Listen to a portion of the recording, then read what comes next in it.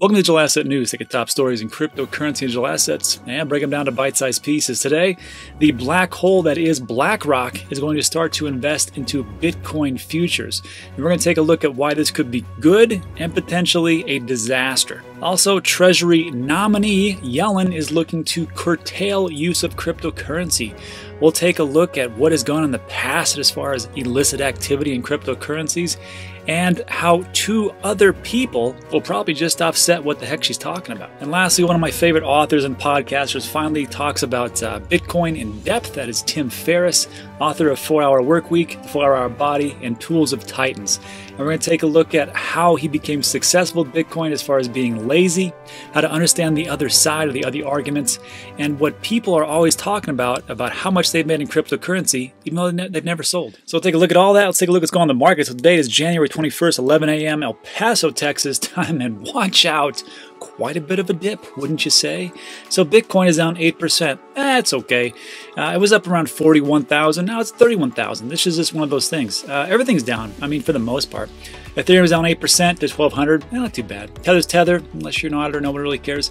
Polkadot sitting firmly in that number 4 spot at $16.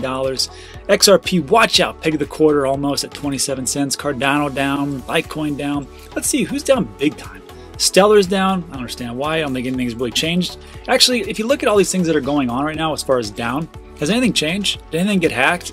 Was there any type of information that came out that would really curtail the use of cryptocurrency digital assets? Not a darn thing. But here we are. So I like to say that these are great days. These are great days if you're a dollar cost averager. If you went all in at 40,000, I'm sorry, but that happens. That happened to me as well. And this is one of the things I'm always talking about on this channel. Don't go all in. Don't go all in immediately. If you would have gone in at 40,000, it kind of hurts right now. And who knows how long this dip could last. We could be here for a day, a week, or a couple months. You never know with cryptocurrencies and digital assets. So today I woke up, I'm like, wow, look at this sale. And I'm happy on these days. And I went to Voyager and I picked up some more Ethereum. I picked up some more Cardano. I picked up some more, what else did I buy? A little bit of Chainlink. So yeah, it was a pretty good day for me. Now, some people will say, well, it'll bounce right back and you'll be okay if you went all in. That's true. I mean, you will, but you got to wait. And now how long you want to wait. So that is what's going on in the market. So let me know what you think in the comment section. Let's move on to our first piece. First up, this is good or bad depending on which way you look at it. World's largest asset manager, Blackrock, to invest in Bitcoin futures. First of all, who the heck's Blackrock? Well, if you don't know who Blackrock is, they are enormous. They have almost 8 trillion of assets under management. That's trillion with a T. And usually when I'm talking about different companies, I'm like, that's billion with a B. But this one, that's trillion. Let me say that again. That's trillion. That's a lot of money. Good for those guys. So this looks like fantastic news because you've got Bitcoin and one of the world's largest entities getting into Bitcoin. So it sounds great, but hold on. So BlackRock filed 2 statements of initial information with the SEC on Wednesday. BlackRock did state Global Allocation Fund. Both filings did say this: certain funds may engage in futures contracts based on Bitcoin. Futures contracts based on Bitcoin. The 2 filings further detail this: the only Bitcoin futures in which the funds may invest are cash-settled Bitcoin. Let me say that again. Which the funds may invest are cash-settled Bitcoin futures, traded on commodity exchanges, registered with the CFTC. So if you read this first article, you're like, wow, futures, this is fantastic. But wait, it's cash. There is no transfer of Bitcoin. There is nothing that is on the blockchain. It is all in cash. So what does that do for us? Well, not much. Really, it doesn't do anything for us at all. And I'm going to tell you right now, I think it's a bad thing. I'm going to tell you why. So let me just take you back to 2017. Let's just take a little trippy back to where this all began. So the CME Group, Chicago Mercantile Exchange, on December 18th stated, hey, we're going to launch this thing called Bitcoin futures, and it's going to be awesome. And I was there. And when this story broke, everybody was like, hallelujah, we've made it to the promised land. This is fantastic because now that institutions are here, it will only go up to the moon. 20,000, that's just a stepping stone to 30, to 100,000, to 1 million, and it'll never go down. So this was on the 15th of December. Actually, this story was on December 1st. So a lot of great things happening. But let me just show you what happened. So December 15th, this is what it was. Remember, this is supposed to launch on the 18th. And then we went to the 16th.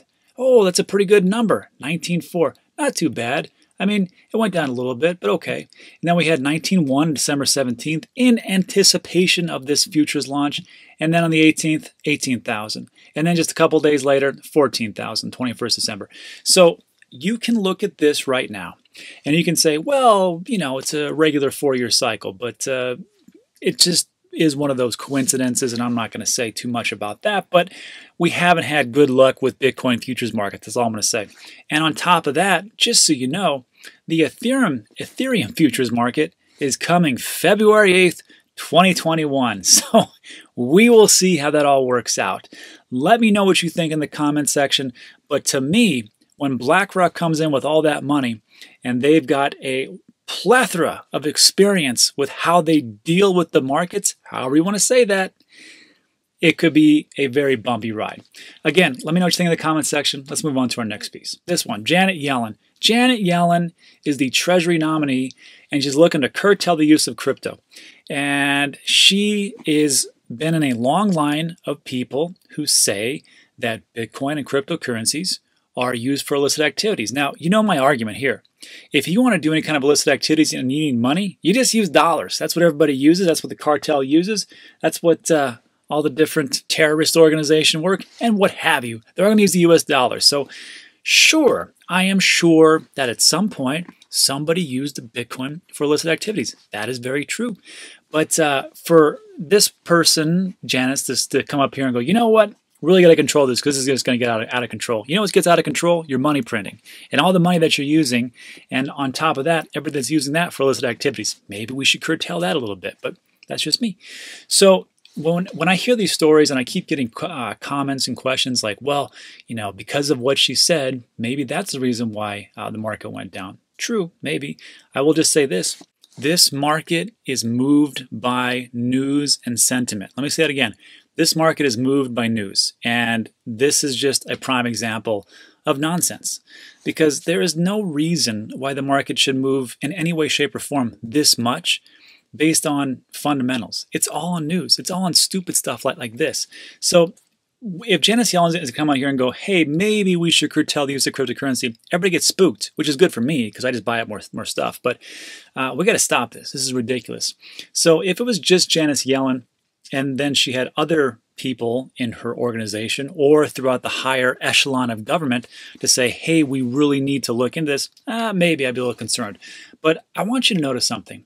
This guy right here, do you know who this guy is? This guy, he was given a great talk at MIT about blockchain and money. And then there was another one, which is another hour long. And he talks about cryptocurrencies. He talks about Ripple, XRP. He talks about Bitcoin, a little bit about Ethereum. It's a great talk. Pretty smart guy. You know what this guy is? This is Gary Gensler. And Gary Gensler is going to be the new head of the SEC. He knows exactly what it is as far as crypto and digital assets. So I will believe that he is not going to be so heavy-handed because, as it says right here, he's going to start to unwind the work of his predecessor, Jay Clayton. I do not believe that Yellen really has a firm grasp of what's going on with crypto and digital assets, but I could be wrong. Maybe she's a genius on crypto. I have no idea. Gensler here, when you listen to this talk, you will get a firm understanding of just how in-depth this guy is knowledgeable about crypto. On top of that, you're going to take a look at this little article that came up, former Ripple board member, and he wasn't a board member. Actually, he was an advisor. He was tapped to lead Biden's OCC. Now, he's just being tapped. He's being heavily considered. But if that's the case, I mean, we had Brian Brooks. He did a great job. He was the legal counsel for Coinbase. Now we're going to have this gentleman, Michael Barr, and he was one of the advisors for Ripple. So it's safe to assume that he knows a lot about crypto and digital assets too. So if you have somebody in the OCC and somebody in the SEC, and you got Janice Yellen over here going, you know what, maybe we should do something with this because of illicit, I'm going to defer to these guys, and they'll probably set her straight. On top of that, I will say this. Barr was part of the Treasury Department in President Barack Obama's administration. So if he was part of Barack Obama's administration, there's a pretty good chance Biden might be leaning towards this guy, where he worked on bank regulations in the form of the Dodd-Frank Act. And also, Yellen was also a part of the Treasury. So they probably know each other pretty well, and maybe they can actually talk about, hey, this is what's really going on with crypto and digital assets.